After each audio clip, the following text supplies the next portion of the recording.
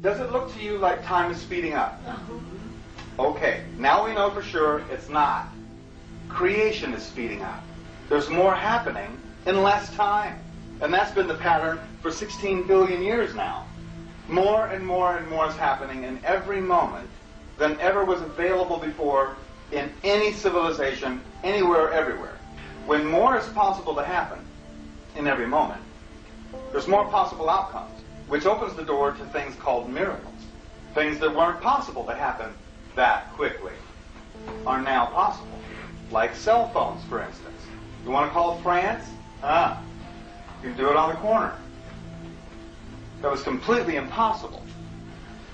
So we're going to see more and more acceleration, more and more coming to be possible in less time.